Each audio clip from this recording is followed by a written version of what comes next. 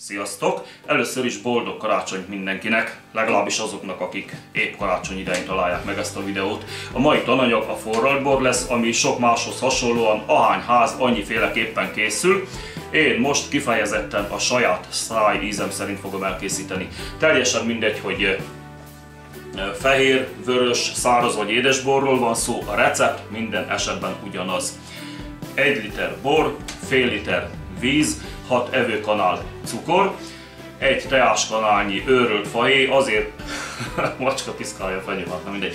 1 teáskanálnyi őrölt fahéj, azért őrölt, mert jóval intenzívebb ízt ad, mint az egész fahéj, én azért azt használom, és 9 darab vagy 9 szem szegfűszeg.